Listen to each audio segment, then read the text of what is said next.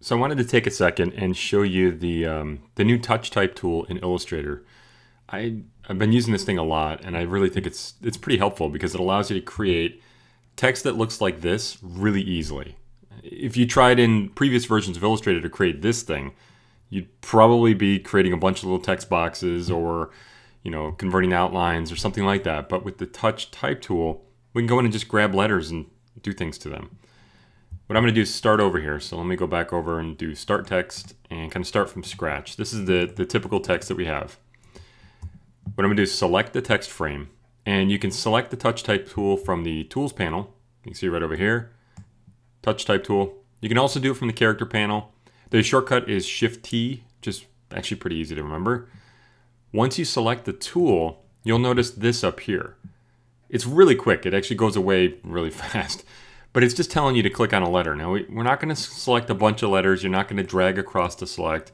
But if you click on a letter, you'll see it's got a bounding box around it, and we've got all these things we can do. I opened the character panel just to show you what's happening here. This is basically just a visual way to change the character formatting. So for instance, if I come to the corner here and click and drag, you're going to notice that I'm not going to be able to like stretch or squish it, but I come up, it's going to do proportionally. I'll let go and you're going to see what it's going to do. So it's going to adjust the vertical and horizontal scale. I can also go in and rotate. You'll see we've got the negative rotation and the positive rotation depending on which way you look at it. We also have vertical scale. So if I drag this way, you can go vertical. Drag the corner, we have free move. It's kind of weird, or anywhere in between, inside, it doesn't really matter. You can drag it wherever you want. But what that's going to do is that's actually going to change the baseline shift and the kerning, rather, not the tracking, the kerning. If I come to the corner and go this way, you'll see it's horizontal scale. So each one of the little nodes it has its own purpose, if you will. So I'll just rotate it a little bit, maybe like that, drag it over. You'll notice that dragging one letter will affect the rest of the letters to the right.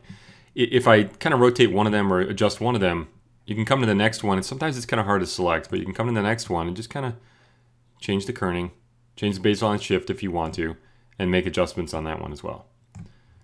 So like I said, it's really just going in and defining character formatting, which leads me to, if you want to, you can actually create a style out of this stuff. So we could create a paragraph style if we wanted to, but it's going to be kind of weird because not all of the letters have the same formatting.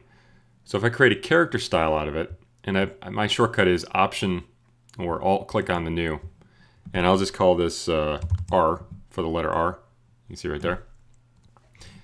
And go out. If you click on, let's say, another letter R and just apply the character style, you'll see it applies the formatting. So we could go in and generate a series of character styles, and yeah, this may or may not be helpful to you. I don't know, but you can do things like that. So there we go. Now we can't select multiple, which is unfortunate. You can't go in and grab a bunch of these and kind of move them around, but you can introduce them one at a time. The last quick thing I think can be really helpful is suppose that we do take, like, let's say, let me back up here, I'll undo a little bit. We have a letter R here.